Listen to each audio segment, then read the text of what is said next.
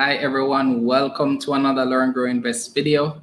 Today we have another IPO for you. We're going to be reviewing the EduFocal Limited initial public offering. So we're going to do a full IPO and prospectus review. So let us just get right into it.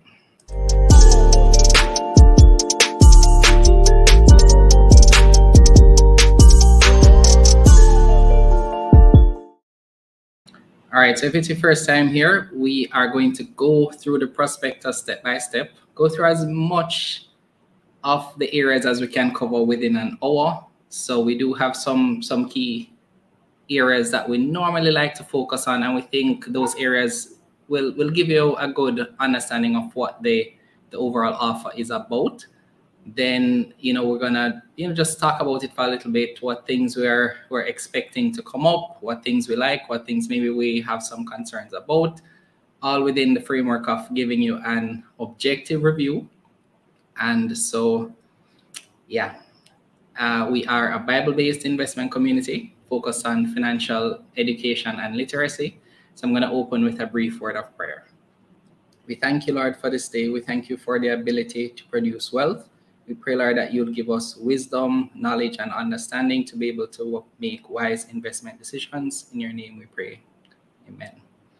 All right, so before I get started, I want to invite you to join our Telegram group. We have a very active and engaging group. Our users have been saying that they're learning a lot, and so I really do encourage you to join us. The link will be in the description for this video from whatever platform that you're watching this video on. All right. Hey, Orville. All right. So I'm also joined today by David Rose as well. David, you ready to go? I'm ready to go. Sorry about that. While you were speaking, I was already saying for the Scotia AGM a while ago, so you can't. Okay. All right. Cool. Sounds good.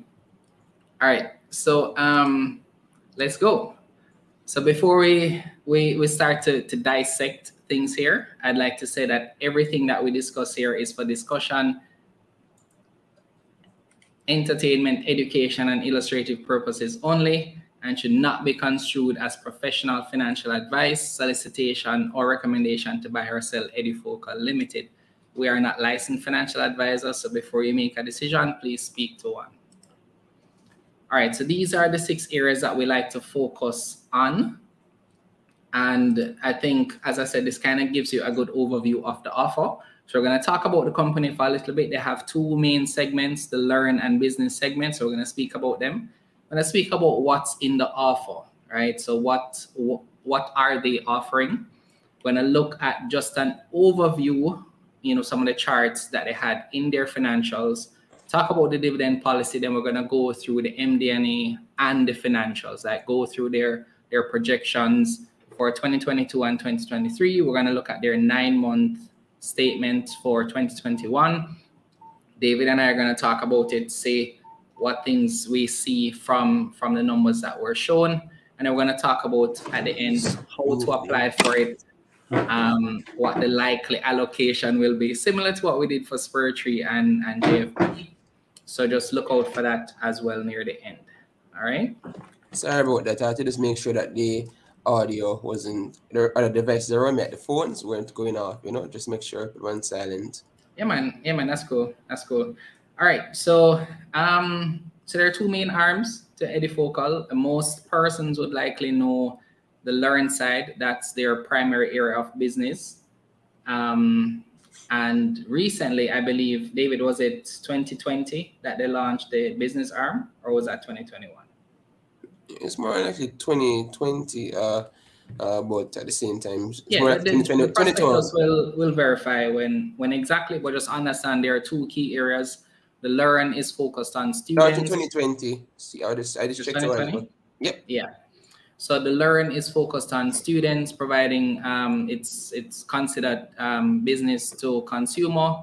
The learn is focused on businesses, and so that's one of the areas that they're expecting to build out over the next couple of years. We'll look at one of the articles that references an engagement with BCIC. and other things to that effect. So just to understand those key areas about the company. All right, so in terms of the offer, the date on the prospectus is February 17th. The opening date is March 3rd. Now we understand that you do have the ability to apply before the opening date, and it's recommended that you do. They did mention in the prospectus that it's on a first come, first serve basis. That's one of the things I did note. The closing date is March 17th, but understand that at any point that the offer, they've met their quota in terms of the amount that they're trying to raise, the IPO can close, right? Once it's closed, you should receive your basis of allotment within 6 days after the closing date. Any refunds will be within 10 days after the closing date. And it's in terms of what it says in the prospectus, it should be listed within 21 days of the closing date. So worst case, I guess, 21 days after the 17th, but if it should close early, which I think some persons are anticipating, then you can just expect it to list within the month of March. I think that's a safe thing to say. All right, anything else to add to that, David? To be honest, really. Okay. We first should remember that Wednesday is a holiday, which is why you're seeing this extra day, because it's usually 1 week, but because Wednesday is a holiday, that's why you get extra day. So my persons were seeing this happened in the past. Well, with a holiday, you have an extra day to apply if you so choose. Yes, correct. All right, let's keep it moving. Okay, so in terms of their share capital, in terms of the structure of the company over the last couple of years, now in 2010, when they just started, they had 3,000 shares. That would be a part of the makeup of the company. In 2020, they expanded that to 18,373 shares. And as at January 1st, 2021, they would have changed that to unlimited. So that pretty much means is that there's no cap as to the number of shares that they can issue. And I gather that this is just positioning them for future growth. All right.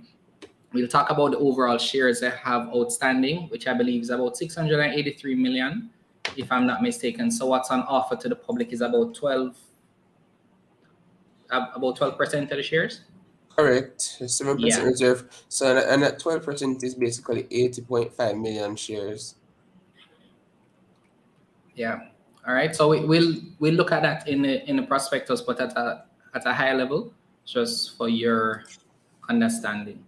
So in terms of the shares being offered now, we have their key partners being having access to 35,947,000 shares.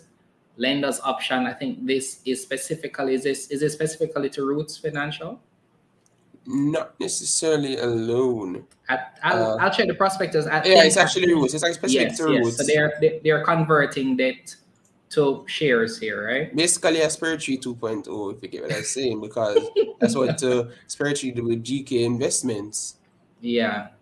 So that's the lender's option. And the public, that's the rest of us, we would have access to 80,499,000. So the overall, this 129 million rounded to 130 is what would represent, as we said, about 12% of the company. No. Remember, the public pool is the 12% amount. All of this would represent 20%. 20, yes, that's correct. Yes. And when we get to the breakdown, they'll show those percentages as well. So shouldn't we break down the setup right now in terms of who is what in what? You wanna do it now? All right, you wanna share your screen? No, I want to share the perspectives like that. It not necessarily to that benefit, but and it's speak from the definitions of the perspective, which is better. So so basically, if you're not in the reserve pool, you're in the non-reserve pool, which is basically the public. But if you're a key strategic partner, it says that you are a person that EduFocal currently collaborates with or will collaborate with in the future. It is likely to have an important role in EduFocal's future success, namely EduFocal employees, EduFocal contractors, lead broker, Maybe Investments Limited, and a person or entity that is or will be in the future a key collaborator or provider of a critical service to EduFocal. And as Jeremy mentioned earlier, the lender in this case is Roots Financial Group Limited, which, you know, lent out 13, or well, actually by the amount in a specific second, but Roots Financial lent out some money to EduFocal, which is why they're able to convert in this case to equity. Yeah, and it's part of the structure that represents it represents a portion of the overall debt, if I remember correctly, but we'll get to those specifics very soon. So this is it's $50 million being that was lent to EduFocal, and you know, it's not all this has been converted to be specific in this case. So only 13.24 million is actually being converted to equity. The rest of the will be also as a liability in terms of a debt. Yes, so correct. Just to give some context. Correct. Yeah, and I think we should see that in the use of proceeds section broken down. Not necessarily the use of proceeds, but material indebtedness section, you know? Okay. All right. So you said you wanted to look at the overall shares now, or when we do the prospectus? Well, we can start there from authorized share capital, you know. So persons are, you know, understand what's happening, you know, in terms of what's going on. So from page 33 right there. Right here? No, page 33. Yeah. What? You're going to page 36 a while ago. Yeah, right there. Okay. So that's clean, you know. We can see clearly. I was gonna say you didn't have to go into much further, but so I was gonna mention that, you know, the initial amount of units right there, as you can see, I mean 2,000 units, and you know, that's really just because you want to get a company registered. So if you actually at companies that have quote unquote, you know, change your share structure over the years, you know, or you're starting from, is really that a small amount of shares that I started with initially is really just because, you know, there was a amount to register the company. So yeah, so I mean, this I like the fact that we see this history, and just understand it was just a part of the process of positioning them for where they are now. So it really does a good breakdown, I think, of showing the different stages which it occurred and so on. But I don't think for the purposes of the review we need to focus on that really. No, the part that I probably want to highlight here is just know the structure that will be after, which I think is here. That's right there, yeah. So I wanted to show here, right? This is it? Yeah. Yeah. So in terms of, there's a section where it shows the percentages actually. Let's see if I can find that. No, you're deciding a while ago.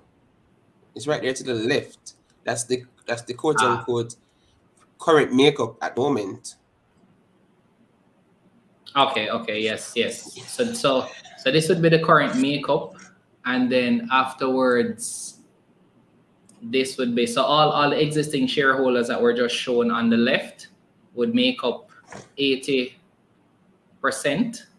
and the non-reserved and the reserved would make up the remaining 20%. So yes. What David was saying is that 12.4% is what's being made available to the public. All right, and then you see the breakdown here. So their shares outstanding at the point of listing would be 648 million, right? Yep. Yeah. All right, cool. So I think we can go back to the presentation now. So let me minimize that for now. All right, so let's move on from here. So in terms of use of proceeds, it mentions that the proceeds from the transaction will be used to repay short-term loans and invest in product development and for expansion. So we'll talk about that a little bit later. In terms of the areas that were highlighted, transaction costs are about 12 million, short-term debt would be 42 million, and expansion to new markets would be 62 million. So that's how they're planning to use the money that they're going to be receiving. Right? I'm actually going to say that we probably should have gone through the material indebtedness because it at least given some context. We can bring it up.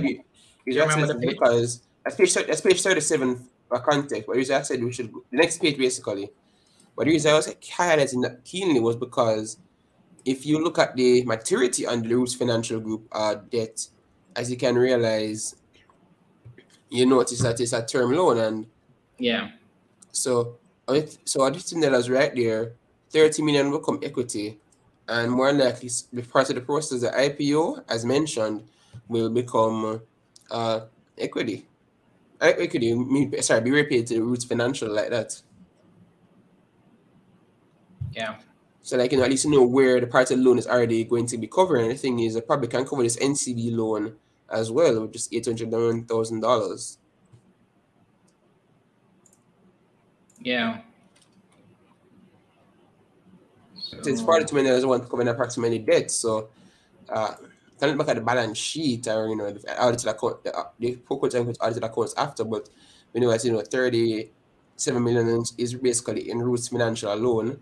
I put 800,000 is from it's NCBB, so we're talking about $4 million worth of short-term loans to be repaid as well. So at least Yeah, the company a bit. because I noticed the dates for these two. This is March 2022 and this is June. Yeah. So these are probably two areas of focus, and 13 million out of this would be converted to shares. Yes. So yeah. All right. Anything else you want to add here, David? I was just gonna say that I have to say a big up to Gordon's parents. Okay. I know what you mean. We'll get there though. We'll get there. I didn't say anything, I just said big up to the parents. Yeah, we'll get.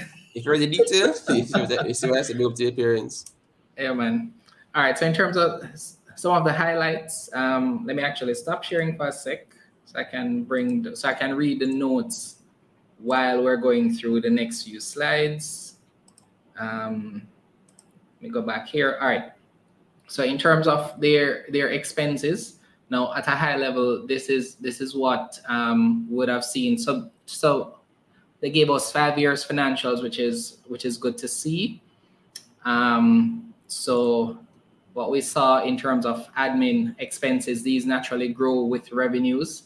So this is the makeup of them for the last 5 years. Jermaine, yeah. I was gonna say next time I'll put the dollar sign and the zeros. Or is that from the prospectus actually? Oh, okay. I was wondering because it presents it's kind of misalluding to probably the readers. Okay. Well, I mean, I should. You understand what highlighting it? Yeah, man. The screenshot is directly from the. No, I just realized. But you see why I pointed it out though. Yeah, man. I do. All right. So in terms of, let me just read some of the commentary on it. Let me locate that there. So we do see the questions in the chat. Keep them coming. We'll try to take them near the end. All right. I'm going to take some as we go along still, because it's when it wouldn't be too complicated. Okay. Answer. No, we're not answering right now, I just saying as we go along. Yeah, man. All right, cool.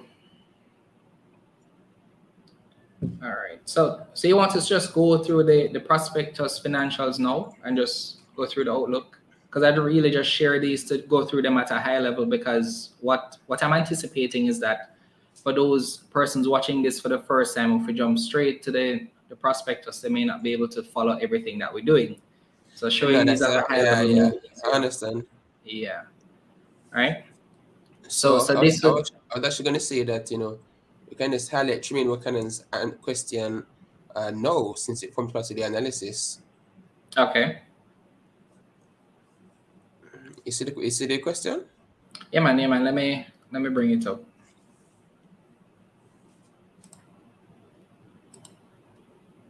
All right. So it's so Tremaine from LinkedIn is asking, how does the repaying of short-term loans affect the analysis? In what respect? Affect what? Our analysis that we're going through now, or the analysis of how you'd look at the company overall? What I was going to point out was that the company repaying loans, frees up the balance sheet significantly, but at the same time, it's a better appreciation of the fact that the company would have potentially had plans and needed some interim financing, because as you realize, so the tenure of those loans that were mentioned earlier or just term loans to which basically means it probably was bridge financing. So he actually speaking about it, I believe, after. So when it comes on to the latter in terms of after the company's debts are repaid in that respect, it will significantly straight the balance sheet. So as at end of September, EduFocal had give me a second. All right. EduFocal had give me a second. Sorry about that. So yeah, I might have to pause for a second as well. So it is about 23 plus 63, about $86 million in. Sorry, you have $63 million in total short-term loans at the moment. So to pay a 42 million is basically reducing that to just $21 million. And at the same time, the company can always readjust those loans into another, or I just say, I think the term is refinancing in terms of consolidate all those loans into this one FI, or to another lending partner. So that's another good consideration of the company paying on its debt, because because the thing is, remember, once you have debt on your books, especially short-term debt, it takes up more of your immediate resources. So today for receivables, it goes directly to the payables and so forth. So the loan those are coming off of the books now, it really is improves the analysis of the company, because at least the company under any scenario we're analyzing it when we under quote unquote significant stress. I forgot it's actually more in terms of short term being paid off, because I forgot that Roots would be converting some of the debt, so. Yeah. So I'm sorry there. I got a little distracted. I had to take care of something offline there. Does that answer the question though, Tremaine, based on what David had responded? So I mean, what I would add to that is that I did note that based on how they had to operate over the last few years, and it shows it in the prospectus, just the number of short-term loans or loans that had to be taken out to just finance the operations. So I mean, using equity now to clear off some of those obligations would definitely lower their interest payments in the short term and help them with just having, as it says here, capital for expansion. All right, so hopefully that answers the question. Jay Simpson is asking how feasible is the expansion to North America? It's very feasible. It's like the market itself speaks volumes. Jamaica is just 3 million people, quote unquote, supposed to be in the country, while you're talking about just US selling over 300 million persons. So, and if you break it down to kids, it's still a very large market. Yeah. So the idea behind it with so EduFocal is both a tech company and an education company. So they've kind of built their model to scale, right? So they have a platform they've been working on for the past 10 years, and now they see an opportunity to add other services to it. So they're able, at least from what I see, they're able to offer primarily to PEP students, for example, but it's not limited to that, right? Based on their model of education and gamification, that can have other applications to other industries. So I'm guessing they're starting with those territories based on where they've maybe built some relationships and where they see, the best opportunity to grow. So in terms of I was going to point out something as well, in the sense that Duolingo kind of set the tone already, for those who don't know. So Duolingo is a language education learning platform. And in the case of Duolingo, their business model initially was, to in the quote unquote sense be gamified, and it was technically quote unquote free for the most part. And they finally commercialized it, and it's a listed company on the, I believe it's NASDAQ. I'll check it out second, but I just an example of the opportunity to align the market, and it's listed on the NASDAQ. Yeah, so that so based on the type of business model that they have to scale the company that they have, once they've kind of made their way into a market, you're really just kind of shoring up the infrastructure in terms of the platform to be able to provide those services. No, it's just, I mean, I'm not sure, because from my initial read, I didn't see much in the prospectus that spoke to their actual strategy once they to go into the market. So hopefully that's something that will be shared over time. But just thinking of what we know of them so far and how they'd be able to potentially do that.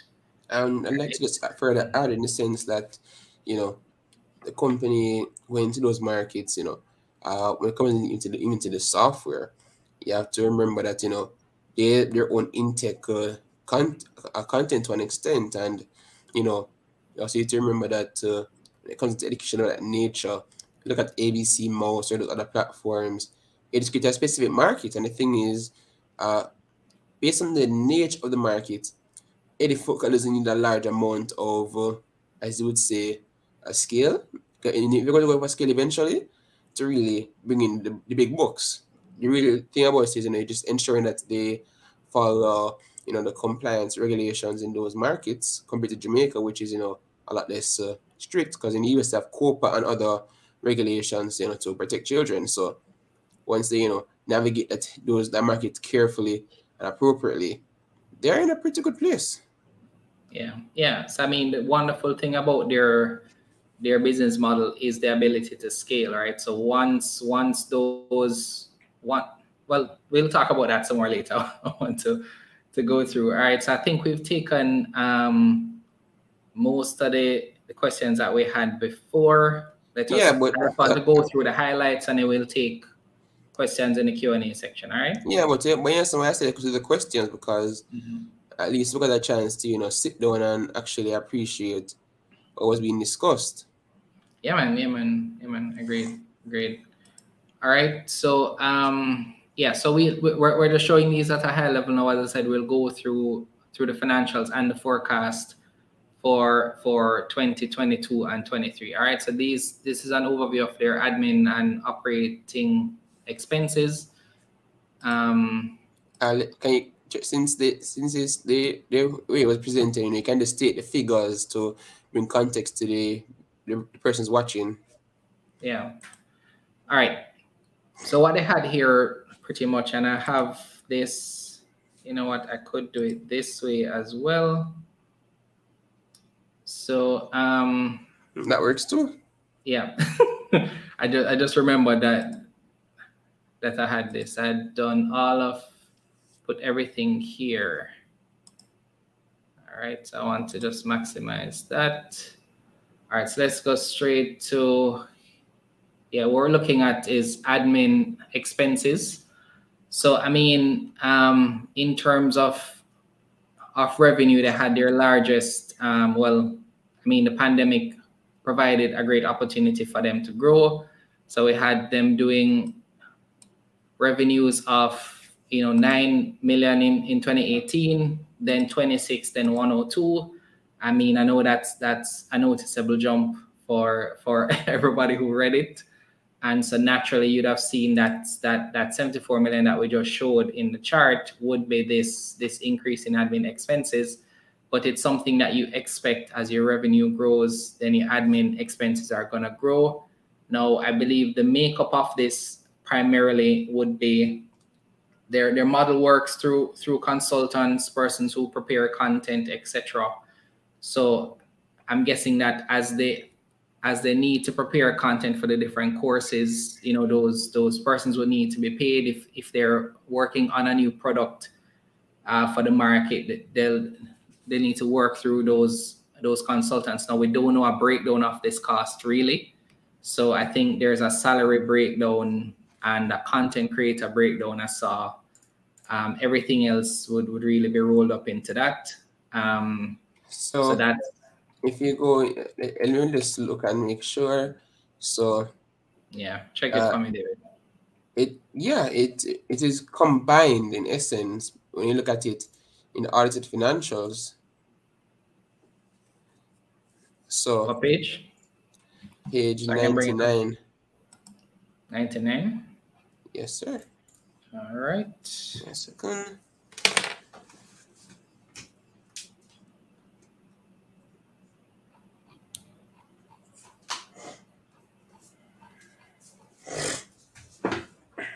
Okay. All right. Here we go. See, I'm trying not to do this kind of jumping between the two, but I mean, context is important. Yeah, that is why I said that, Yeah, it's best let's to look at look the and see breakdown. what is there. Yeah. So out of that 74 million, 36 would be staff costs. And I'm just going through the major expenses, right? And then you have content labor. I'm not sure what specifically distinguishes content labor. And how that would be different from staff. So I don't know if this is staff as in everybody on the EduFocal team, and this content labor would be, everybody outside of the company. I don't know if it speaks to that specifically. So and yeah, that's something to highlight, in the sense that, it was something that we were able to, from a high level, understand. Probably it's further in the notes, but content labor and those other high level expenses, probably should come out. So if anybody read this now, I mean, the prospectus came out 2 days ago, so we weren't able to comb through everything, but just in case somebody read the notes and saw that, kind of share it in the chat. Other high level fees, well, bad debt. I know that stood out to me, that 5 million bad debt. But the thing is, what I was going to say was, I'm wondering if it's based on how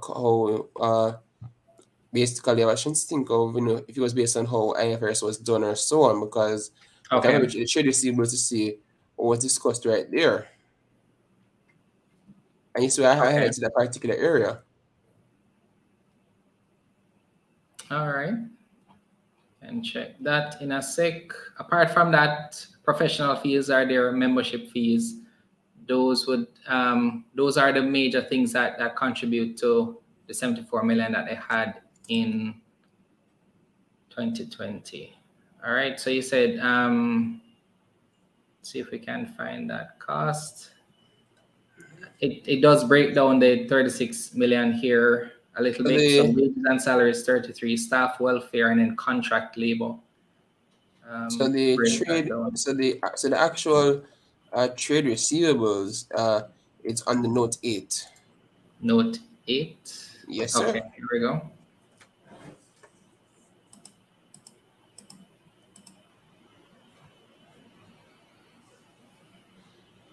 So we're not seeing the quote unquote breakdown or the note of the bad debt, but at least we can at least see what's going on right there in terms of where the provisioning would have come from potentially.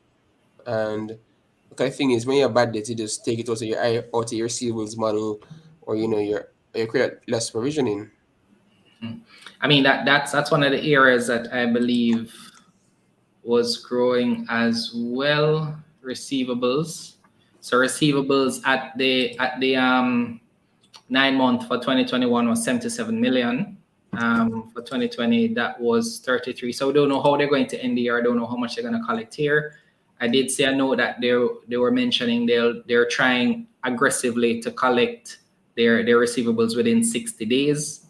So the 2021 report, if they're able to if the plan is to try and collect within 60 days, then the final report for 2021 will be 90 days or 3 months. But the thing is, if you go at EduFocal said about the receivables, they also mentioned the fact that it's really arising from particular companies in or clients. So did it say specifically what type? Which page? So it's page 53, and it says, generally speaking, our large receivables are usually attributable to one or two of our key partners. Occasionally it is a private sector partner, but generally it is the government of Jamaica. For the 9 months ending September 30, 2021, almost 70 of our receivables are attributable to one key partner that have been carrying the receivable with us for less than 3 months. Okay. So the thing is, although you say a big receivable right there, it wouldn't necessarily be spread out among its clients like that in a sense, you know. It's more likely from the, as I would say, the one party. Because I have a friend who, you know, says, who actually sponsored a kid to go to an EduFocal, you know. Okay. No, so that's it, showing you that, you know, when you see the receivables and prepayments right there, it's I just like that, you know, it's committed fund from, you know, one of those key partners as they mentioned, and just the fact that they pay, but you know how payables work with some companies. So I mean, I bad debt is just something that, I mean, we only saw it once, so it's not like there's a, like, you know, There's the years of, history. yeah. So I mean, a one-off showing of something is not really a cause for concern. It stood out to me because of the makeup of the admin expenses overall, but it's, I wouldn't say it's cause for concern, but I'd still want to look at that number for 2021 to see if. And the thing is that, for context, that bad debt can be reversed. Yes, yes. So and the reason I mention that is because person to be like this, that, no. So all right, so context, you have to remember, people, bad debt doesn't mean that it's totally gone. It can be repaid. You just put a provision on account as a bad debt because you don't want to catch that anymore on your books as your receivable. Yeah, man. Yeah, man. And I think that context, because if the person is actually honest and appreciate what's going on. Yeah, agreed. All right, cool. So let's just go through the financials this way and not through the PowerPoint, so that it'd be easier to go through, and we can just take it from balance sheet. Persons were able to see what was going on in essence, you know, from a very simplified view versus the perspective, which is kind of cramped, you know. Essentially, it was organized in a sense. Yeah. All right. Deborah, what are you saying is funny? Tell me. I'll wait to see his comment there. All right. So what we have here, let me explain what you're looking at. This is the 9 months. Now, I didn't get to load all of these. So when I scroll down, you'll see I didn't get to load all of the liabilities. My focus for seeing for the 2021 financials was really to understand the income statement. That was my priority. So I did that first. And then I was working my way down here, but again, ran out of time there. So we can focus on the 5-year, and we have income and cash flow statements as well that we can speak to. So we'll just do the financial overview now, and then we'll go back to talking about their dividend policy, the highlights from the MD&A, etc. All right. So in terms of the makeup of their balance sheet, this is what you're seeing here from 2016 all the way to the 9 months for 2021. In terms of asset base growing, 3 million in 2016 to 70 million now, mostly made up of intangible asset. I mean, naturally, being a software company, that's not surprising there. So that would be a large portion of their makeup. So, you know, the code, platform, you know, things that you can't touch and feel, that persons may not be traditionally used to for another type of company. But you're gonna see that for companies of this nature. That's a major contributor there. We spoke about receivables before. You know, due from director would be 26 million, and cash, which is something that we definitely want to look for, would be 8 million. So it's good to see them building up cash here, because over the last 5 years, that would have been the concern in terms of how much cash they have, which, you know, would speak to the amount of times they've had to take on loans to get, you know, cash for various things that they would have to do. So the more cash they have, the less short-term borrowing they'll need to do. So that's something that is good to see, them building up cash. In terms of liabilities, coming all the way from 2016 to now, that's what we're seeing here. These are the long-term loans, and we're looking at growth in terms of accounts payable. I mean, to me, that's when you look at receivables to payables, that's actually not a bad comparison. I think that's still what's over there? There's something else. We're talking about that in the group earlier. What was anything there? So taxation payable here is 2.6 million for 2020, and short-term loans here, that's what you're seeing here for the last 3 years. So this is really their balance sheet in terms of retained earnings. You're not going to see anything there. That is something that you'd want to see as it relates to dividends, right? Because they mentioned their dividend policy. So the anticipation, and I was hoping to finish the 2021 to see what that would look like, and we'll look at their projections as well to see, for those interested in dividends or how soon they'll be able to pay a dividend, etc.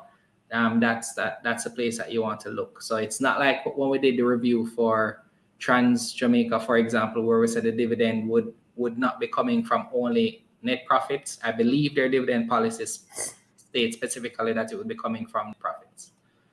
All right. Anything you want to say about the balance sheet, David, before I move on?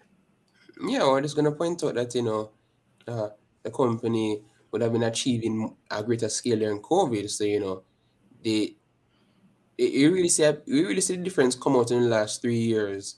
Yeah. And, EduFocal being what they were was technically the best position player. And, as we even when we get the chance to actually go to average revenue per user, that's really, pretty interesting. I definitely want to get there as well. So we'll get there. All right. So the place that we're gonna spend the most time on is the income statement, and this is something that you definitely want to look at for a company like this. So 2016, 6.7 million. 2018, 9 million. 2019, 26 million. So that's almost 200% growth in terms of revenue between those 2 years, and this was before the pandemic. So that's an extremely good sign. And then, as David just mentioned, they were well positioned for the pandemic, which would have provided these opportunities here. I believe as much as 60,000 students over a 3-month period.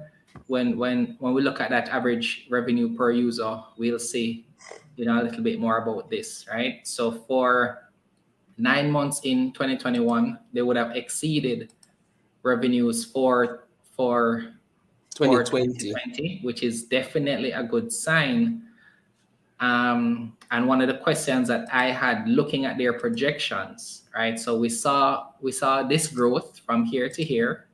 Then we saw this growth from 19 to 20. What I was concerned was the projection for 2022, right? Because let's say they end their year at 130 or 140 million, their projection for 2022 is 322 million in revenue. So that I would love to understand a little bit more about what would have gone into that projection. Now, we do understand that there's a business side. We see opportunities like that with BCIC, etc. But I would like to see personally what's the makeup of that 322. Where exactly would it come from? Is how much is business? How much is the learn side? I'd love to see that.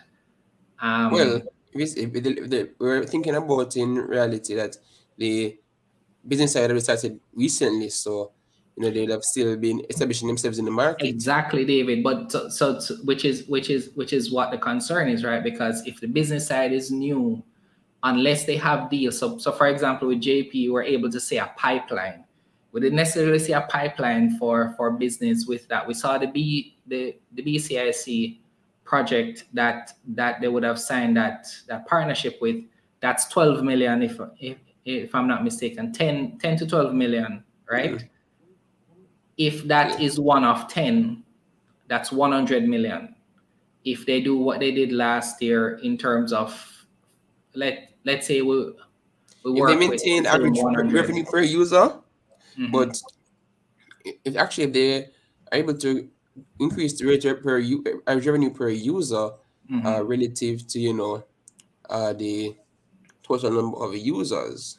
And that's pretty good because, to be honest, I didn't get the chance to really sit down and compare what I call ratios in the periods, because in my case, I'd have wanted to, you know, estimate the factor. So in 2020, you'd have an outsized figure there, and in 2021, you have a more normalized figure. But the thing is, I still want to appreciate that segment. You understand? Yeah, yeah.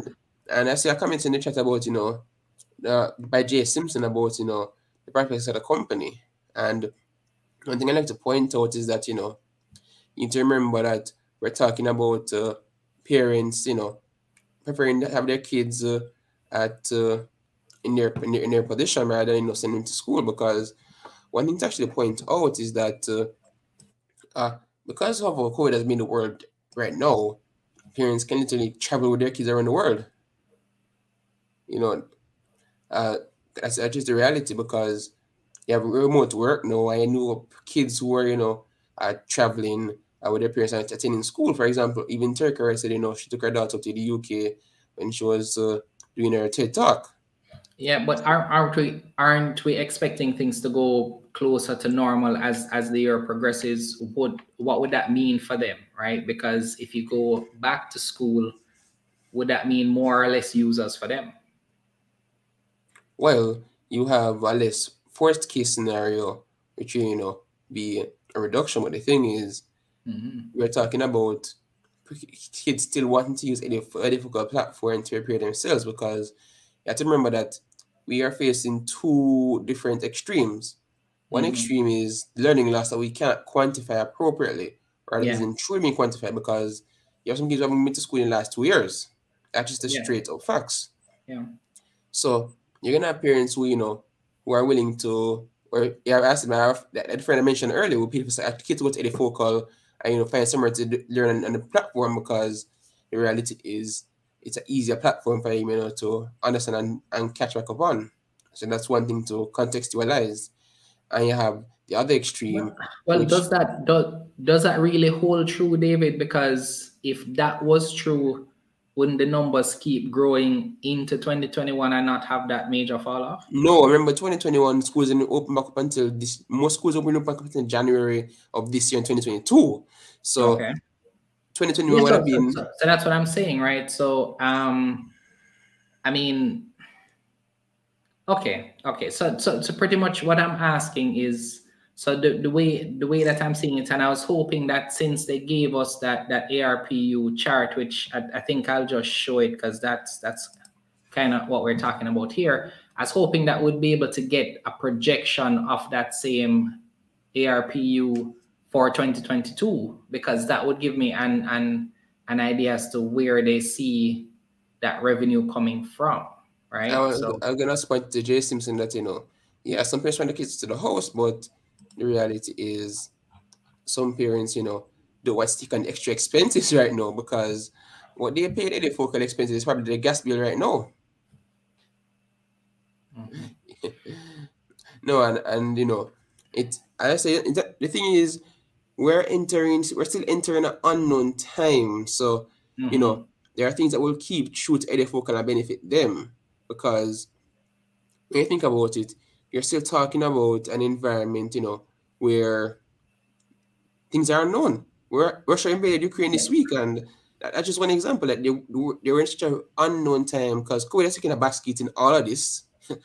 And, you know, so the thing is, although we're concerned about, you know, schools opening back up and everything else, the reality is PEP is still going to be a central focus for parents, you know, and the parents would spend their money to get their kids into, you know, that benefit, you know, works out. And when I say unknown time, Deborah, I'm speaking about the fact that COVID is still taking the backseat right now. But what I'm speaking about is the world is just being the world. Like, this decade has just been unpredictable in the last 2 years so far. All right. So let me just bring context to what I was saying, right? So we have this figure here, that's their average revenue per user, right? So we're talking about revenue, so that's why I think it makes sense for us to show this, right? Because this is what we're, if I use this number, their most recent PU, right? Which is average revenue per user, which what I was hoping to see here is a breakdown, because I'm anticipating that this could potentially have some of the EduFocal business customers, right? So if they're selling a business product at a higher price, and you average that, which I'm assuming in 2020 was mostly the Learn students, then that average may be brought higher, because if we have, let's say, 5,000 customers or 1,000 customers that we're selling a product for $30,000 per user, then the rest are 2,000, then that average is going to be higher, right? Does that make sense? So using their revenue figure and their last ARPU, that would mean that the number of paid users using this amount would bring them to 49,683 for 2022 based on their projection, right? So I mean, that would bring them actually to exceed their 2020 number of users using this as a figure being divided by their projection of 322 million. So that's the part that I said I wish I saw a breakdown of the projection itself, because I would like to understand where they see, most of that business coming from. That's the point I was making. Well, the thing is that with the quote unquote look into the North American market, you're talking about the opportunities for inorganic growth in one sense. At the same time, looking at setting up their own organic streams, because you have two routes, organic and inorganic. So that's probably where that growth in the projections are coming from, because as person rightfully said, they couldn't go back to school. The kids go back to school, should in a normalized case you had declining number of paid users. At the same time, EduFocal, considered that a current situation, to set up EduFocal Academy, the first virtual academy for students in Jamaica, which is a historic thing. And yeah, man. So I get that, David. So I mean, I'm not at this point. We have to take the projection for what it is. I saw somebody saying earlier that it seems optimistic. We don't know, right? So I'm trusting that. Usually, I mean, because we don't have the history of seeing how well they do projections. We don't know if it's optimistic or conservative. We don't know, right? So they could project for 322 and the 400. We don't know, because again, we don't know where they're planning to get majority of that business from.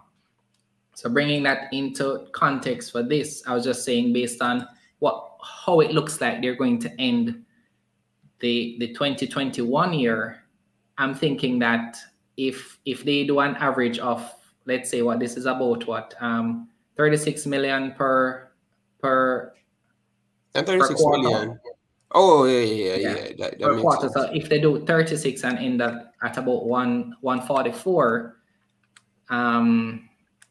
so I mean, yeah, that's kind of where I was going with that. What we see for 2021, they had a gross profit to revenue of 17% here, and I think their projection. But no, I think I'm getting ahead of myself there. So I mean, let me see what Kemel is saying here. Kemel is saying you can't determine a projected ARPU since all revenues may not. Yeah, exactly. That's pretty much what I've been saying here. We don't know the makeup of that projected revenue. And that's the thing about it, because we heard about the private investor briefing earlier today.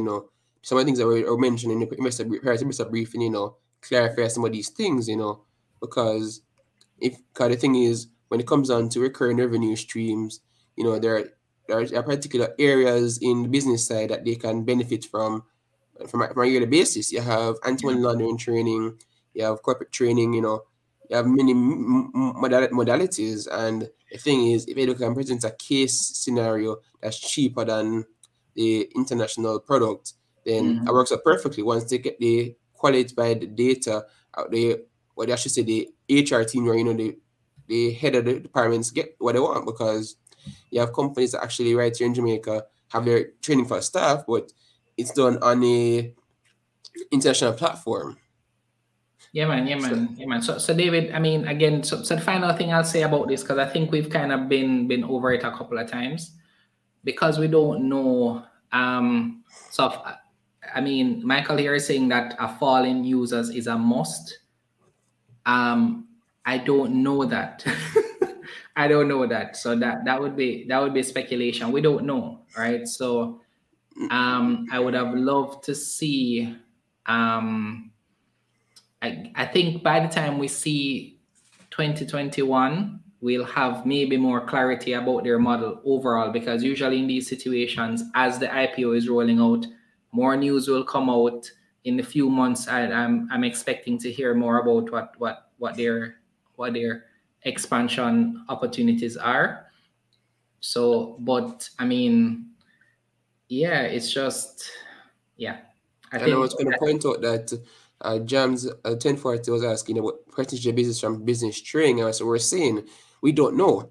We don't know. The thing is, the division was probably established in 2020. We don't know when in 2020. So you couldn't necessarily say in 2020, this is what we did, because it probably could even be less than 1%, 5%, for example. You understand? Yeah, man. And when it comes on to 2021, we still don't know, because the thing is, we saw the publication article in the Gleaner about the $10 million BCIC contract with the National Transportation Agency. So that these are things, and I think about it, the business has a lot of scale because there are lots of avenues that they can tap into, and the thing is, parents want the kids the best for their kids. The business has scale, but the business costs would be higher. The business area is still unknown for them, still relatively new. So I mean, I don't know. So if you even look at their existing development in terms of optimizing revenue, it may take them a few years to perfect that segment as well. But the truth is, we just don't know, right? So I think we've kind of belabored that point. I think we can move on to the rest of it. And I think and Christopher piloting about the more Americans component in using e-learning. And I think is people are taking it into the whole context of everyday and EduFocal. No. So personally, remember, a lot of kids are still going to school, EduFocal is a supplement or your supplement to your regular schooling. Like, that is how I simplify it, to be honest, because everybody's like, back to school. If you need to go back to school, for one, we don't have the current makeup of these classrooms, and two, at the same time, you can't assume certain things because we are not aware of certain factors that are going on. Because although the government cancelled part of the paper exam for the grade 6 students, the thing is that you're still gonna have parents, who want their kids to be up to scratch what's going on. So it's just really something that, so I think otherwise, users should fall and so forth and so on. It is still something that we cannot fully put into depth just because of how the things are playing out. Because people need to remember that with extra classes, for example, is some supplemental you do to support your kids. And in reality, yeah. So they have the core content. They have extra classes. Yeah. So let's take a couple questions here, David. Sure. So question is here: Can EduFocal manage to compete effectively in the US market? Again, we don't know. We haven't. I think that's something that's a part of their plans. To my knowledge, they have not started working with those customers as yet.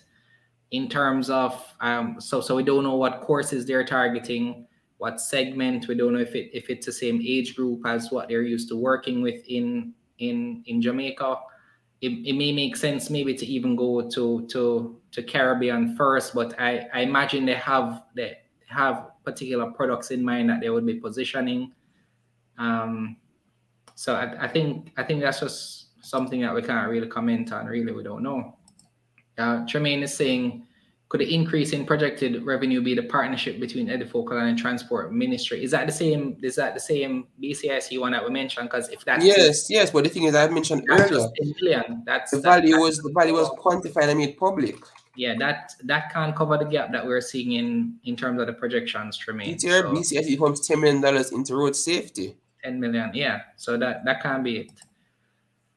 How about strong competition between EduFocal and evening and morning classes from private tutors? Well, the benefit they would have, EduFocal is their ability to scale. So the traditional private tutors or teachers, that model would not be as efficient and effective as EduFocal. So with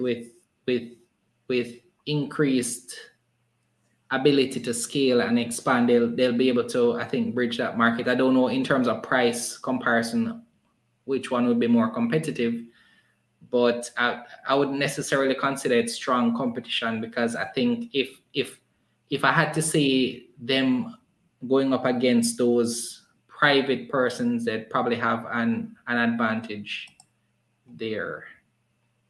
And I understand what we do have. The thing is, most of the companies that you could even consider are private. Yeah.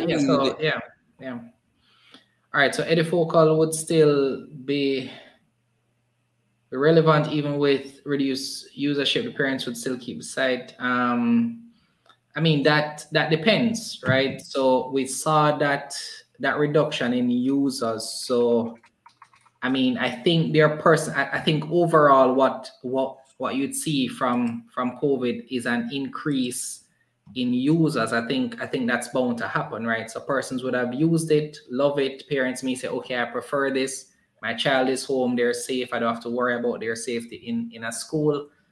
And I mean, the good thing is a high number of users would have converted, even from if you skip 2020 and you saw the growth between 2019 and 2021, that's still a very good sign. So they're headed in the right direction where that is concerned in terms of number of users.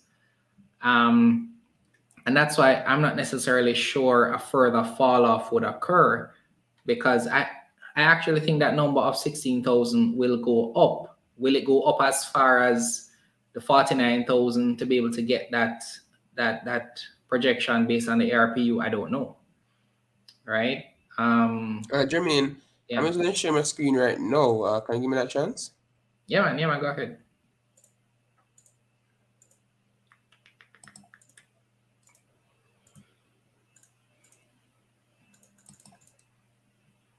Yeah, man. Oh, yeah. Is that a fair comparison, though, David? Can we compare? No, the reason why I'm highlighting something is just because I'm not trying to necessarily compare to that extent, of this or that, I'm trying to just give context of the fact that although you don't see, a big spike in number of users for, in this case, code for even Duolingo, at the same time, they have different more companies to go and look at, check all these different companies, they are still growing. And the reality is, if once EduFocal finds the different niches that work perfectly for them, they're bingo. Because when one focuses on high school, EduFocal focuses on the lower segment of the population, in this case, primary and preparatory students. And that's just it. You're gonna have that benefit of, scale at the same time, have greater opportunity, because most parents spend most of the money, or I should say, the most development money on kids, in their formative years. Okay. All right. Let us go back through the Why? I didn't want to react to that comment. Don't say anything there. I don't know if we'll get there. All right. So let's finish out with the income statement here. So we saw in terms of net profit. Let's just start there. So they would have come out a negative in 2016 to that profit in 2020 now, because it was such a major year for them. right? So you look at this year where they had 102 million in revenue, 10 million net profit, but 107 million in revenue for 2021, 9 months, and they're actually at a loss. And that's because of that admin expense, right? So that's and that's why that figure is concerning. An extra $50 million. An extra $15 million. Yeah. But the thing is, that wasn't annualized. At the same time, I was also going to point out the fact that, you know, the finance costs would have gone up as well, because as you'd have seen, those different financing options would have carried additional costs. Yeah, but you see, the concern there is, so you look at the gross profit percentage in 2020, it was 28%. It went down to 17% in 2021. So that, I mean, the finance cost is definitely there, but that's 5 million as opposed to 15 million added to the admin expense for those 9 months.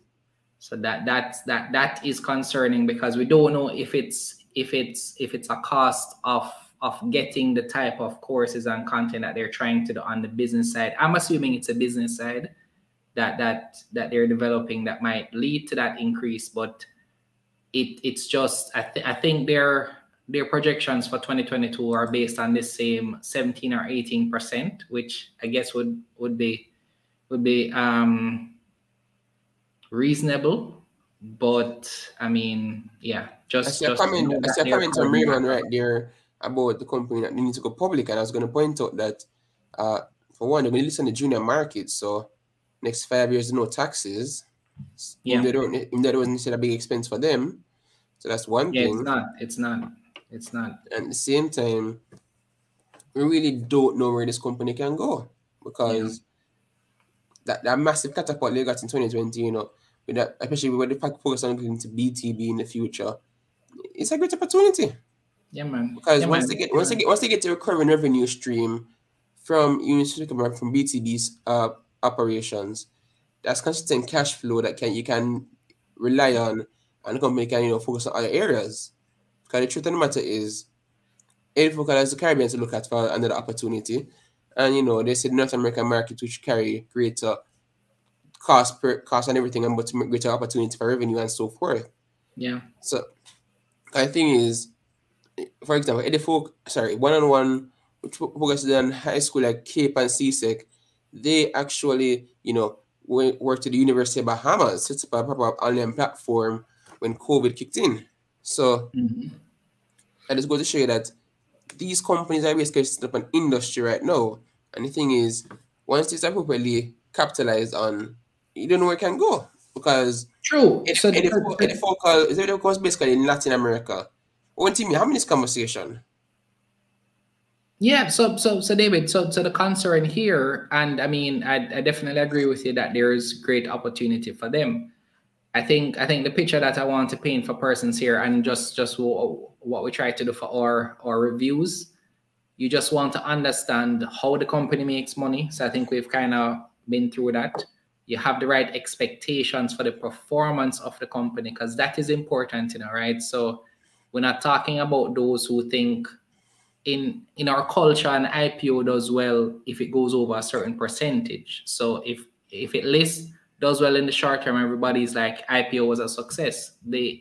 I look at more the company's performance over time, right? So I mean, I think that's the point that I'm trying to focus here, is understanding how the company has been performing. Try to see if we can have the right expectations for how the company will grow, because I think that's also important, because we have to also treat the company for what it is, right? So those new markets that they're trying to form are new markets. It will take some time. Sure, they have the benefit of their experience growing in Jamaica, but let's just say it took them 10 years to get to this point. So we want to understand that as they are seeking to grow, it will take them some time to build up those things as well. So I think persons should understand what type of company they're investing in, and understand that the opportunity is great. The risk is something that you want to be sure that you're comfortable with as well. I'm definitely happy to see. I look at really 2018 to 2019, that growth that definitely show almost 200% growth in revenue before the pandemic. Definitely a good sign. That means that they were already starting to figure things out. And I think the pandemic would have caused them to even accelerate that process of figuring out how to scale, how to meet increased demand, how to form new lines of revenue, etc. So I mean, that's the part that I'm looking at, right? So Kyle is making a good point here. Their main proposition is that gamification aspect, education will be gamified worldwide in the short to long-term period. I agree there, right? So that is definitely something that they can look at, and they have a platform that can go to different age groups, right? Not just 4 to 6 in terms of grade, but maybe high school, maybe tertiary education as well. There's a whole sector that they can expand to. But and the reality is there's no real competition for them in this, and it's in Jamaica, but in the region. So yeah. And the thing is, you know, as we increase the number of persons who have access to Visa and debit credit options, or even NCB link or CBDC comes in, there is a greater population, part of the population in Jamaica, for example, or even in the region, that kind of access to pay for the products, because that's a major issue in Jamaica right now. Persons having access to the relevant needs in terms of access to banking services like that. Yeah. So I mean, there's Leon is saying they can offer degree programs in the future. That's the point, right? So they have invested in building out that platform to be able to offer pretty much anything that they want. You just have to understand that it'll take them time to build the courses, build the content to add to that platform, right? So that's one of the expectations you should have, and that is why I'm calling into question that projection, because what that projection tells me for 2022 is that they would have had to be working on those things already. Because if they're going to work on them this year, I'm not sure. So let's say it take you 3 to 6 months to build a course. Once you build the course, then you can market that course. So if it is that they're building courses now to be able to get revenue from for 2022, when will that work out? You understand what I mean? So that's kind of the part I'm thinking about as well. And the app, someone asking about an app, and to my knowledge, I don't think they have an app, but at the same time, if you need to remember, you have to have a specific number of users to, make things like an app profitable. Because a lot of development costs that go into building an app, but it's one for kids, especially in this age, or any users altogether, and at the same time stable, because a lot of back-end work that persons don't appreciate when it comes to building apps. Not just all right, give it a software coder and in 2 days our product. No, that's as simple. Yeah. All right, let's try and finish out the cash flow statement here. So there are 3 key areas that you look at for the cash flow statement. You look at cash flow from operating activities, and that's what we have here. I didn't get to enter the numbers for 2021. We can just go to the right when we're finished, but yeah, we'll go right to it actually. So after this, we'll go straight to the projections. All right, and would have seen cash flow from investing activities here as well. So they would have invested in the building out of their platform, their software. So that's where their investments would have gone for 2020. And then in terms of financing activities, they would have issued ordinary shares there. Shareholders' loan proceeds from the short-term loans would have provided cash from financing activities. And so what we saw at the end of 2020, I believe, was positive cash. And if you look at operating cash flow from 2016 come all the way down, 2020 would have been the lowest. I didn't get to do the one for 2021, but I'm interested in seeing that as well. But it's definitely a ways from where they were a couple of years ago in terms of cash flow. But just looking at the 4 years here, they were they were headed in the right direction in terms of putting things in place to ensure they have cash, right? Because you need cash to meet short-term obligations, pay staff, etc. And Jermaine, I saw a comment a while ago about, you know, Simon Uta about the government, you know, in 2020, and I was going to point out that that was 2020. 2021 they have less users, but they've made up the similar amount of revenue, or actually it's actually higher revenue. So, and they mentioned it in even in the receivables in the prospectus that is it the government of Jamaica or the key private sector partners. So, to be honest, 2020 they got a good based on what we see, you know, that benefit from the government, but at the same time, and they actually so there's agreements in the prospectus, and you know the amount of money they've collected. But the reality is, it is the money they got, and it's the money they put to good use. Yeah, I mean, so even if the government was the main reason for that introduction of new business by, you know, partnering with them to say, okay, do the classes here. Remember, after that point, or let's say that was an arrangement for 3 months, 6 months, etc.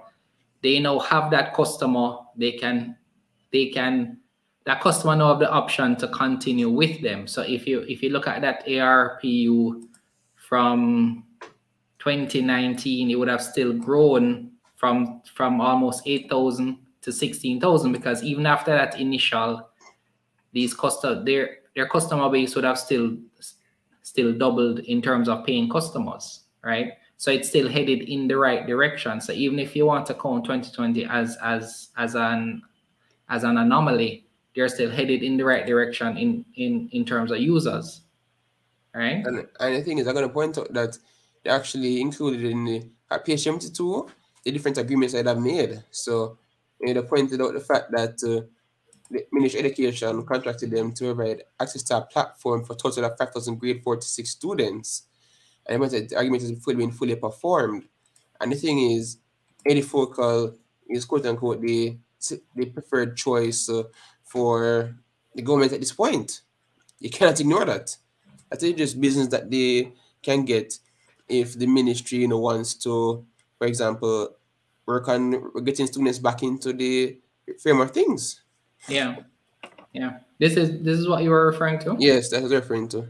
Yeah. So this says total of 5,000, right? And this agreement would have been for 2021. So that would show on the financials that would have seen for 2021. September. Yeah. And as Christopher really points out, you know, the opportunities that they have, which I haven't realized as yet, are very numerous. Because the thing is, a business like that would have focused on primarily serving what was needed. Our the education division and so on, primary focus is providing a stable platform for the kids and adding content and, you know, look at the rest of that main income bread and butter. And the fact that Ministry of Education is so comfortable with EduFocal, you know, because who did it go to when it started? It was EduFocal, because there's nobody else that could have gone to say, hey, provide a platform or whatever for kids. So although there are concerns parents having, you know, about back to school and so on and so forth, the reality is the business has a lot of potential and scale. We haven't seen it coming as yet, but at the same time, you cannot ignore the reality, because even if we was surprised that even their own projections, even in 2022, person are going to be like, should I have to this company? No, that is just it. There's a lot of things that we cannot truly project on, really and truly. Yeah. All right. So let us finish out here. I think we're looking at cash flow. Well, it's again 2021 to the projections. Yeah, man. We're gonna go straight to the projections now.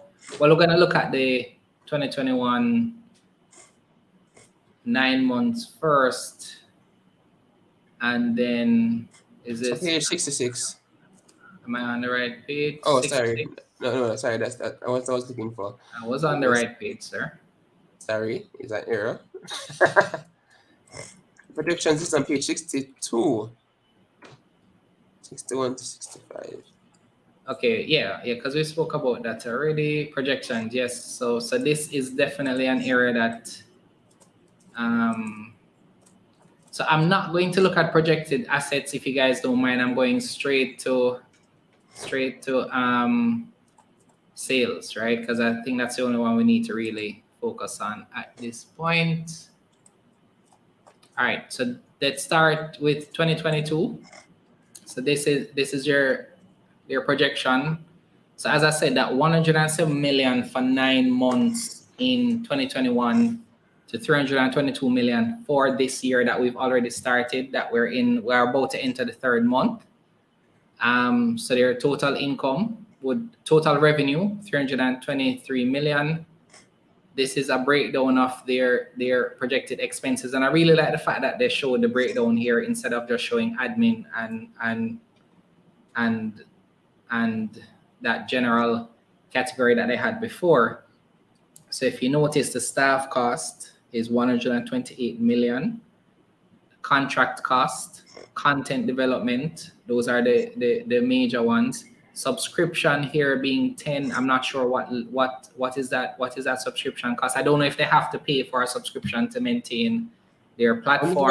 I'm looking for that. Where is that again? Can I put the cursor over it? Oh, subscription. Oh, yeah. So remember that EduFocal, would probably have subscription costs to, for example, Amazon Web Services or other support. Yeah. I'm thinking that's what I was wondering, if it's like cloud-based services that for hosting on their platform, etc. Advertising and promotion, which I believe would have gone down from previous years. So in terms of what they're saying here is that to make 323 million, they have to spend 257. So this is their expected expenses. And the person's asking if it's too much for them to be spending so much on staff costs. You need to remember, we cannot discount the reality of paying the staff properly and having a motivated team, because it's interesting, right? Everybody wants to be paid well, but when you're the investor looking at the financials, you want staff costs to be low. You can't have it both ways, right? So persons being paid well is never an issue for me. You just want to be sure that you have the right people, that you're paying the right people who can produce the results that you're expecting. All right. And I was actually going to point out that in that projection, go back to that projection and go back to the total assets. That's a previous page. Yeah. So you realize that they have $240 million in total assets right there, right? So when I look back at the prospectus and look at September, total assets was $182 million. We're looking through is 130 million, and that would include 42 or 44 million being paid out as paying back short-term debt. So what I'm actually going to point out was that company basically, so 129 minus 12 minus contraction costs, I can subtract 44. That's $70 million that is still going to go to EduFocal's bottom line. So in essence, the IPO successful, they surpass this entire projection total assets. Yeah. So you see why I pointed that out, because they couldn't have said IPO money going to really bring this up any higher, I understand, because you don't know what could have happened. Yeah. And I think before we close out, persons are saying, go back up earlier to the statement about, persons being unable to subscribe to the IPO. I just want to address that quickly. It was the question at... Do you remember who asked it? Dwayne O'Neill, 7:03 p.m. Top of the comments. 7:03 p.m. That was a long time ago, man. Just go back and highlight it. Hold on.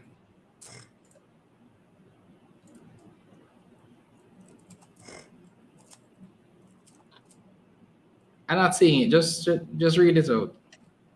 So the person basically said, Dwayne O'Neill in this case, how do we buy this IPO? Is it only through MIL? Can we buy through NCB as well? So I believe we can go to the other pages of the prospectus and the subscription. Can you go there and find Maestro? That would have been which page? Tell me 76, the page. 76, 77 actually, 77. 77. So for those wondering right here, one, Mayberry can basically obviously be able to apply through their company's own platform or the broker's own platform. And with respect to broker's electronic platform, JMB is already allowing persons to buy EduFocal right there right now. And there should be some other brokers being added shortly. I can't say who, but you should be seeing some other brokers being added shortly. So it's not only through Mayberry and JMB you can buy the IPO. However, not there, Jeremy, the other side. Other You're page. right. Yeah, other page.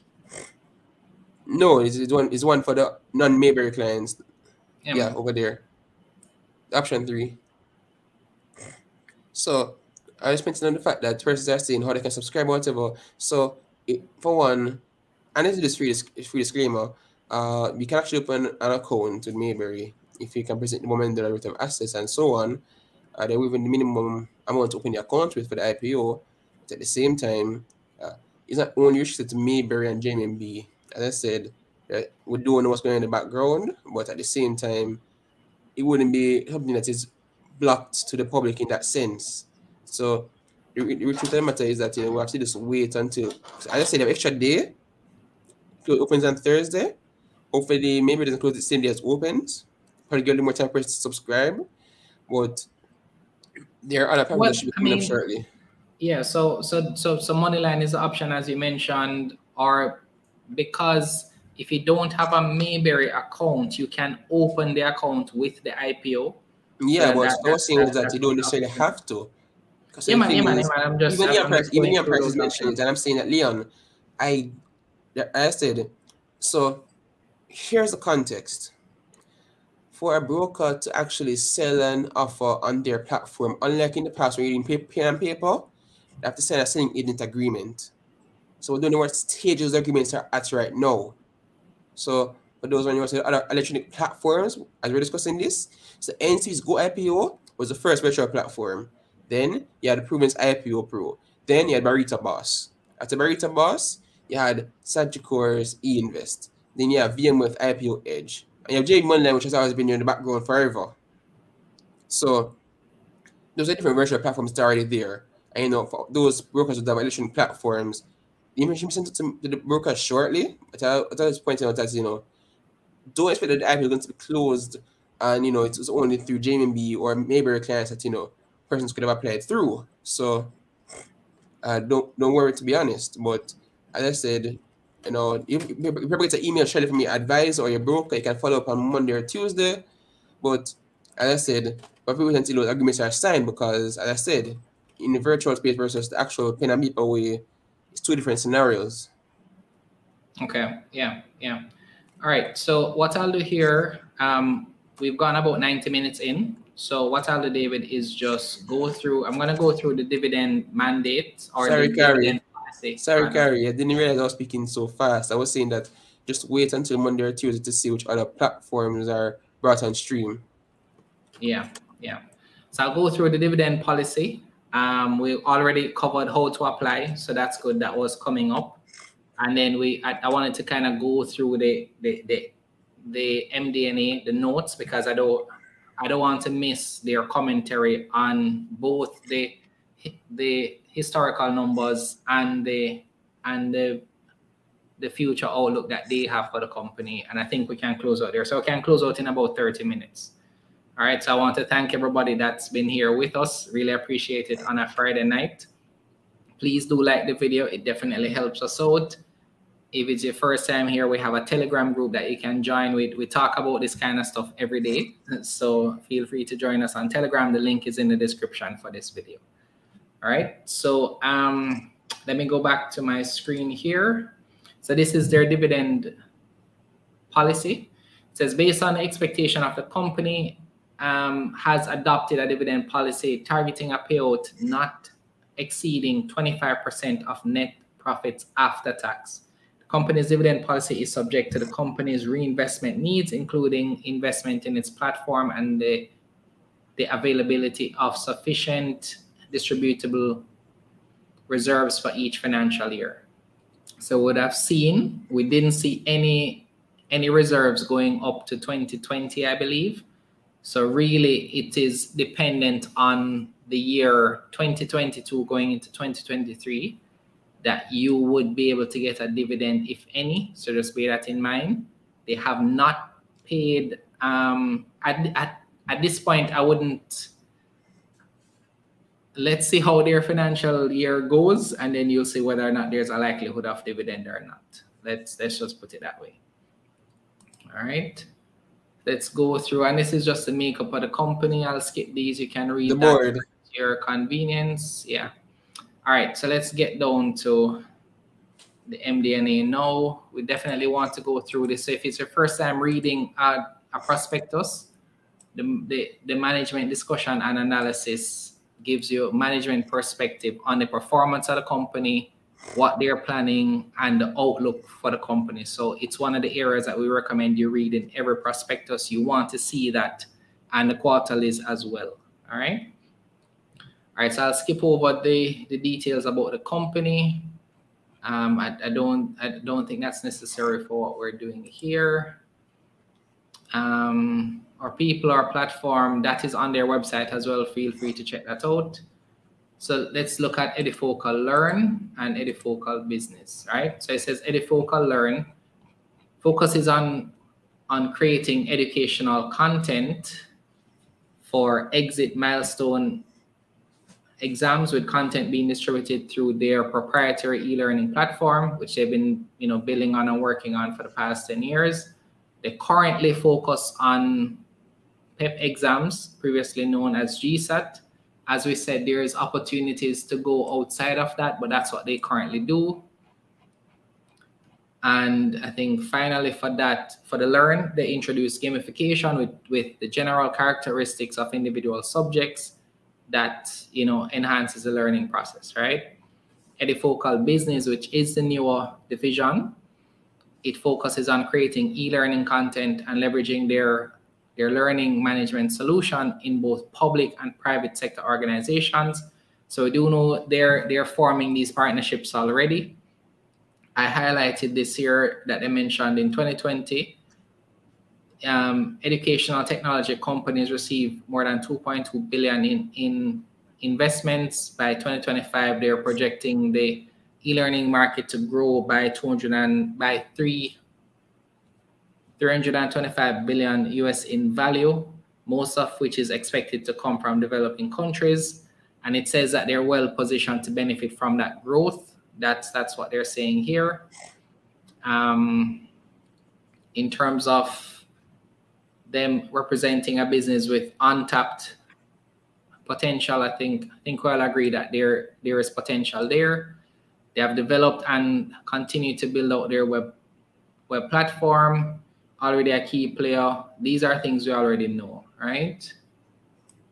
In terms of their innovative approach and the segments that they've been able to build out. So I think I would have highlighted this. Usually for those who know me from these reviews, I highlight things in red that concern me or is something that I want to go back and check at a later date. And green would typically be something that I consider positive. So it says the global pandemic has undoubtedly propelled digital education a step forward. I would have seen that for them in 2020. So they saw a significant increase by 519% in 2020. While 2020 was an extraordinary year with new user growth being driven by the shock of the pandemic, the user base of 2021 would have been a 109% increase over 2019. And we looked at this, right? So you guys would have seen this. We looked at this table in depth. I would love to see that this table was broken down for 2022 as well. I think it would help me understand how much they expect their customer base to grow. But what I did, as I said, when I took that 322 million projection in terms of revenue by this most recent ARPU, that brought them to 49,000 users. So they're expecting to grow 300% in terms of users for 2022. All right, that's what the going off the data that we have. Okay, Okay, so this would be the analysis of their 5-year performance. So one of the things that you should note, the fact that they're going to be listed on the junior market, they'll get a benefit in terms of taxation. So that is something to look forward to. They'll be able to pay less in taxes, which will improve their profitability. And I believe that goes up to 15 years, David, for them to the window that they would have to maintain the requirements. Yeah. All right, and this would be the statements. We won't go into that. We did that already. This is the revenue, the revenue analysis. Let me focus here on the expense one that we're seeing here.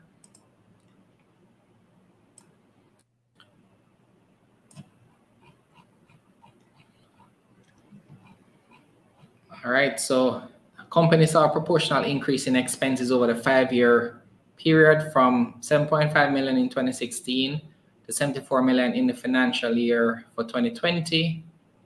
I think these we would have looked at. I want to go to things that we have not addressed already. These are the charts that we started to look at, but we didn't. Okay, I thought this part was interesting to show here. So it mentions here that the profile of their growth is not dissimilar from other early stage technology companies and should be viewed within this context, largely due to R&D costs, high levels of tech-related reinvestment, and the acquisition cost of any new customers for a novel technology solution. Now, I saw this and I agreed with it, and I also factored that into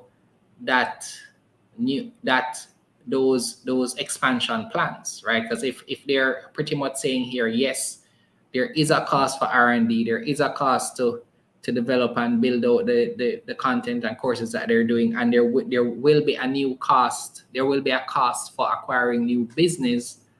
Again, I'm just looking at what those projections for 2022 would show. All right. Then they show profit and loss. It spoke about the receivables growth here. Would have looked at that already. I'm just kind of scanning through here, David. That's why I'm not. No, don't worry, man. Don't worry. There's no rush. Most of these already. And then this would be the financials for the 9 months, 2021.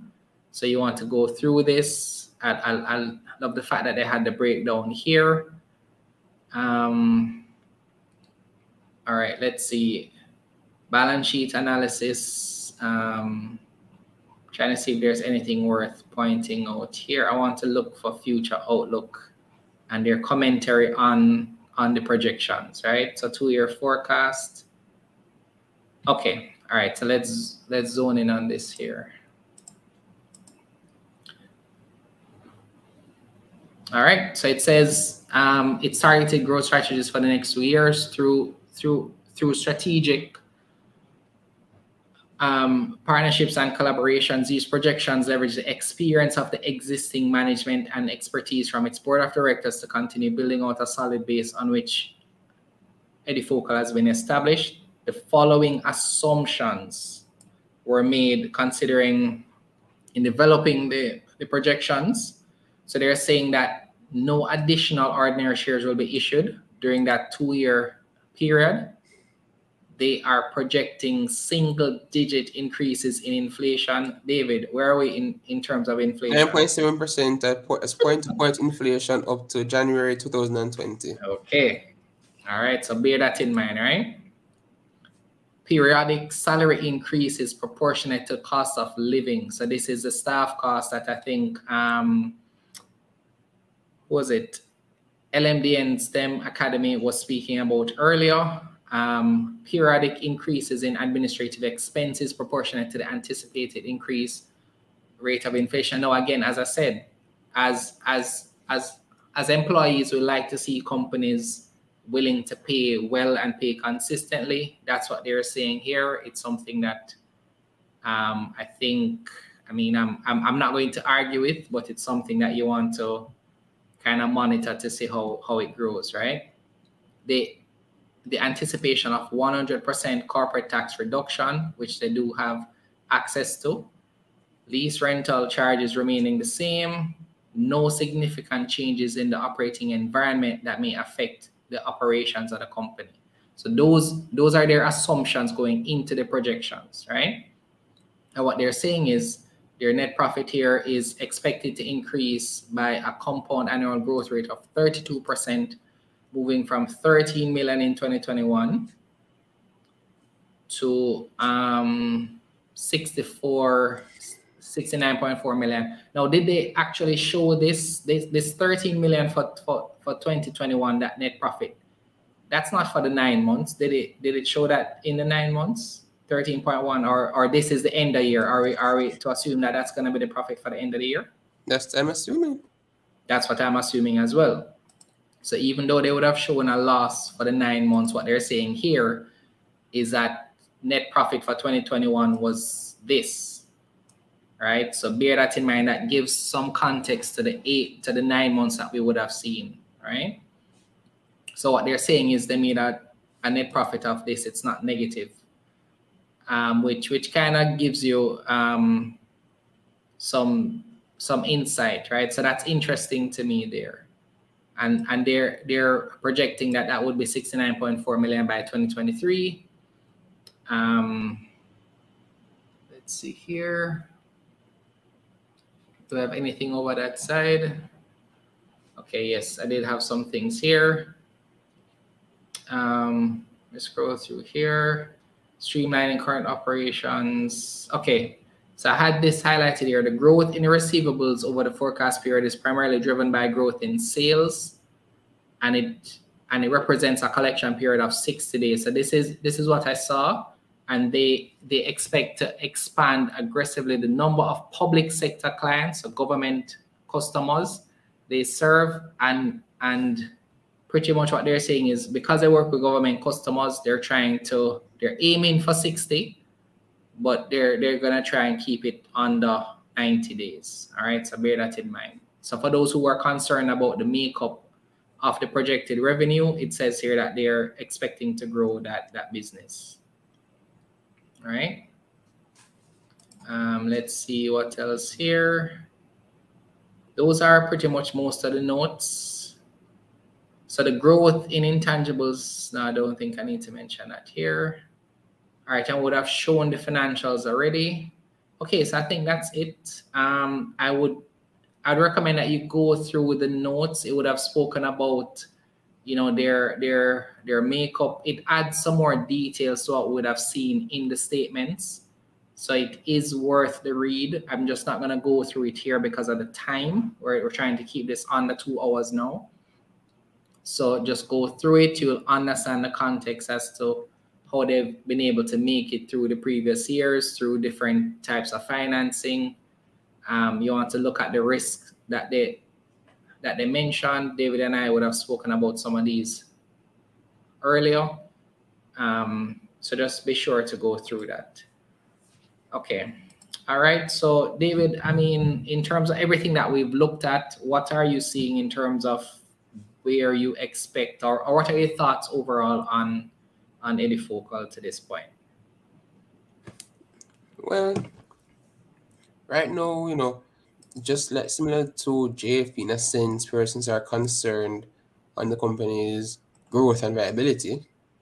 But at least on the flip side, though, EduFocal is a market that, you know, you at least can see every day. Because when persons could see the KFCs and could see the furniture, and they're like, so where the revenue coming from? Like, you understand? Yeah. EduFocal is like, hey, and you try to buy every day to KPH. So, you know? But to be honest, I'm looking forward to what they will do.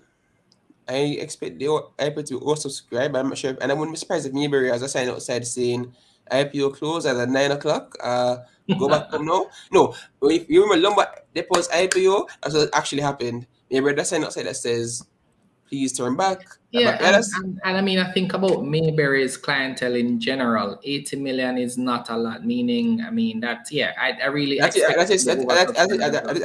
little bit of a new Porsche money, to be honest, because $8 million, that's 2 new Porsches and a couple G-Wagons. So yeah. So in terms of one of the things we spoke about in the group is the potential allocation, right? So what do you think persons can expect there based on the size of the offer? Well, to be honest, if it's anything like a main event, just expect to get a couple thousand shares and a nice pro rata, probably less than 10%. Probably less than 5% if I'm being kind. Yeah. So what that means, essentially, if you're looking to get a sizable amount of shares in a company based on the size of the offer, you'll have to buy it after it's listed. So just bear that in mind. So that $1 Hopefully the price. circuit breaker doesn't make your life hell though. Well, but David, you already know for the first day or two, that's going to be circuit breaker. I mean, I think that's kind of a known thing now with IPOs. So just bear that in mind. But just anticipate that to get sizable volume, you may have to buy it at a price higher than $1. I just wanted to kind of set that. I think that's, I mean, we don't know the future, but I think it's reasonable to anticipate that. Just based on the size of the offer and what we've seen.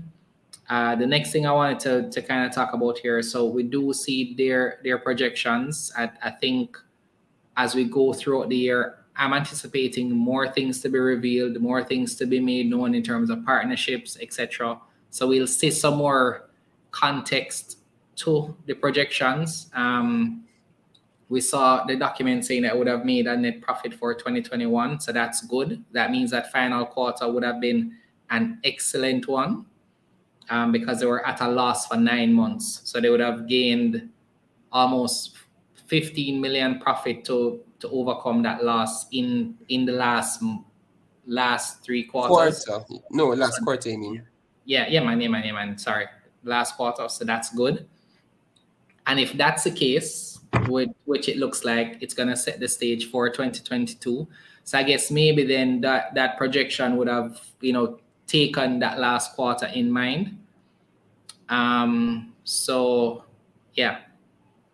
So anything else you wanted to add here, David? Let's go through some questions here. No, I'll just go through the questions with you.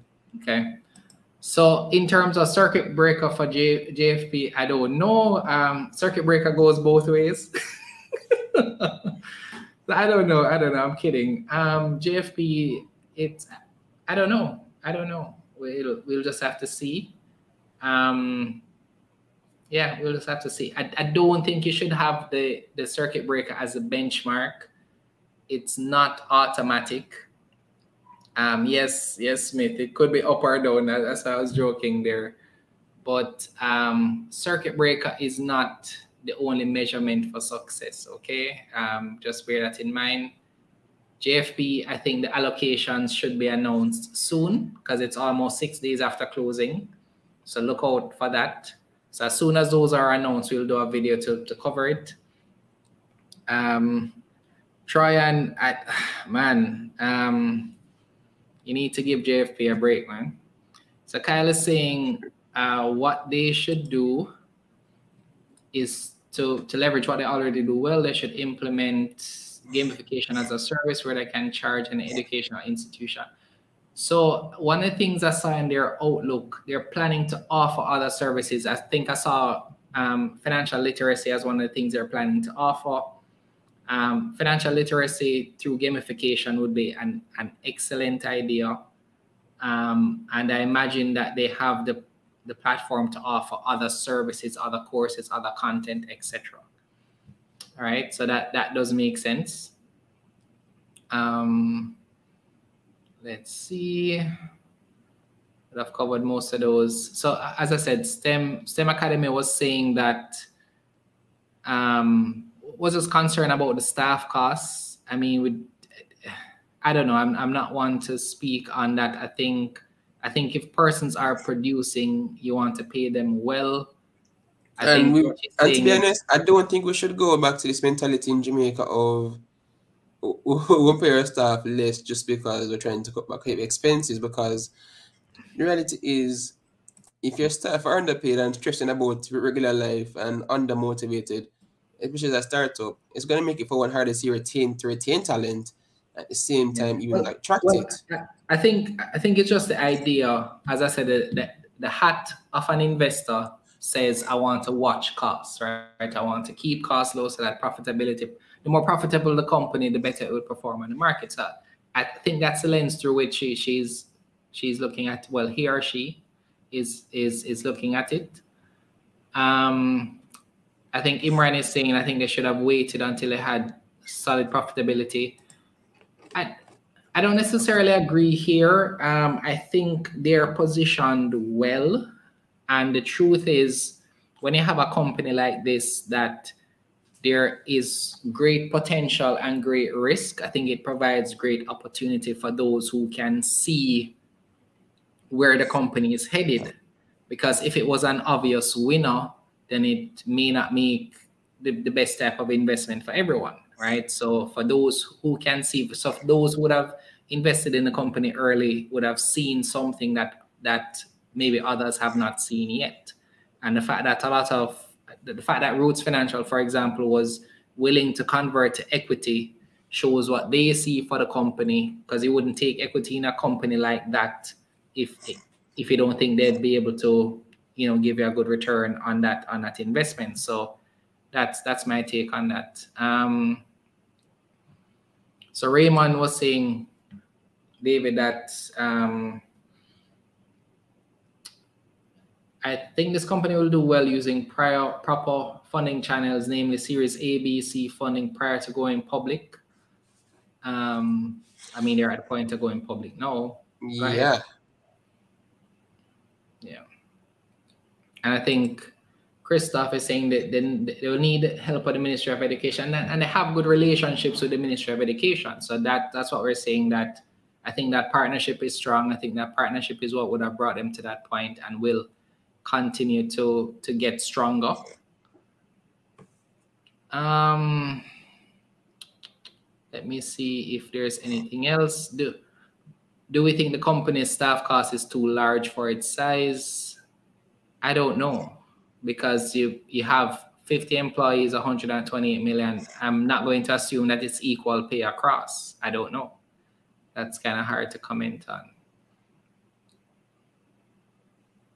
Yes, it's a very difficult space.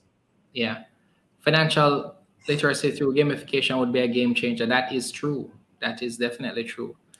Imran is saying for them to grow locally, access to internet has to improve. That is true. That is true. But it's something that, look at, I think there was something on Khalila's channel where there's another player trying to come into the internet space.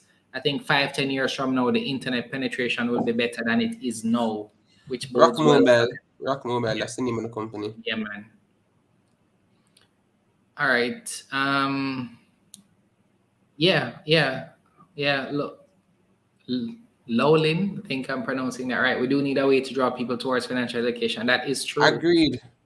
That is true. So gamification might be it, and especially if you target younger persons, I think that would be definitely a good thing.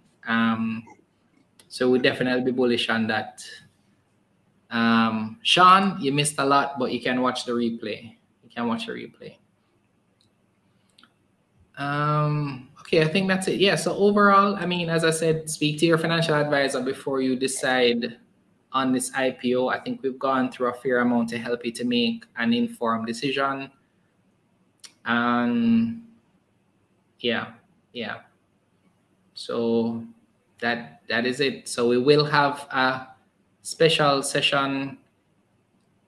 All right, let me see one last comment here. The company clearly is not ready for market with such high operating costs. Smells like a cash grab, in my opinion. What do you mean? What do you mean they're clearly not ready? And what would make a company ready for the market in that regard? I'd be interested to seeing what you mean there. In terms of the last part, a cash grab, I'll reserve my thoughts on that one.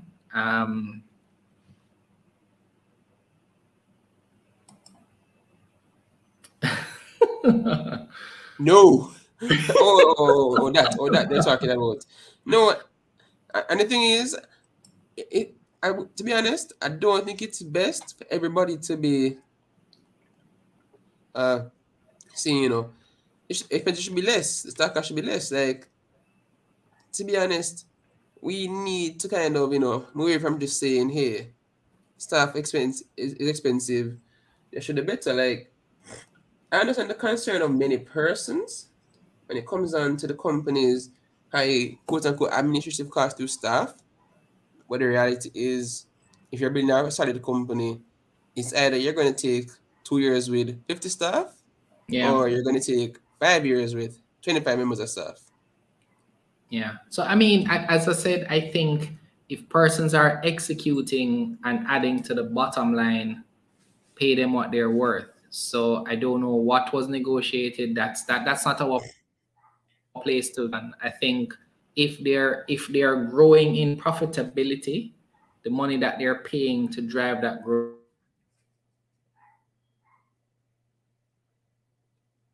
profitable. Now, I guess the argument is keeping the cost down for a company that's considered a startup will help with their profitability. That would be a good point.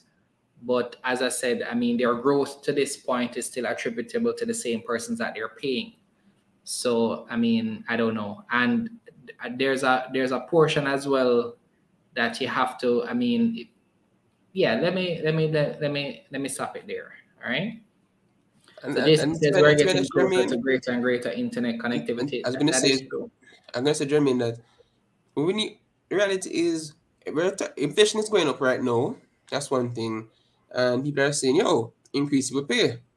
Yeah. But as an investor, we're like, you increase it. But yeah, that's the point I was making. So the investor in us may be saying, staff cost is too high, but the employee in us would say, make sure they're not underpaid. So we have to kind of look at that in the right context, I think. Yeah, because and she said it right. Good it doesn't make sense for it doesn't make sense for you to be talking about you should undercut staff or so on or so forth, because the reality is it goes back to bite you. Because the thing is, you had companies pre-COVID which had a lot more staff, a lot more expenses, and were less efficient. And now when COVID came around, you had less staff members and the company is paying less, but has growing profitability. For example, this is CPJ. Yeah. CPJ had 450 members of staff, was making losses in the best tourism years. Have 100 left staff members, and they're the best profitability ever. Yeah. So as an example, that there's not saying, we should spend less and so on. So let's look at it in context. CPJ is taking in about $600,000 extra per month in extra cost, and a lot of that were attributable to staff members, and that's US dollars, not GMD. So you're talking about 600,000 USD per month times 12 times 157. I don't know why it doesn't make any sense. Oh yeah, I forgot. Jamaican dollar is appreciated. I was my character like, wait, why does this number seem so large? I was like, oh my god, I forgot dollar is appreciated. And that's also something to consider, because one of the things they showed in their assumptions. So remember, they spoke about this, that they're factoring in annual increase, they're factoring in the rate of inflation, which, as I said again, if you work for the company, that's a good thing. So yeah. All right, guys. So I think we've covered everything here. Thank you, David, for joining me as usual. Guys, please like the video if you found value in it. Share our channel with others. It really does help us grow. And we will have a session tomorrow with David Mullings on building wealth. Be sure to check out that one. Join us on Telegram. The conversation is constant. It's daily, and you are able to learn a lot. Get your daily questions answered. Ask anything that you wish. The only thing that we don't do in Telegram is give you financial advice, because we can't. But I think it's really been valuable. David shares daily, and everybody just shares openly to help each person get better as an investor. So thank you for watching, and we will see you in the next video.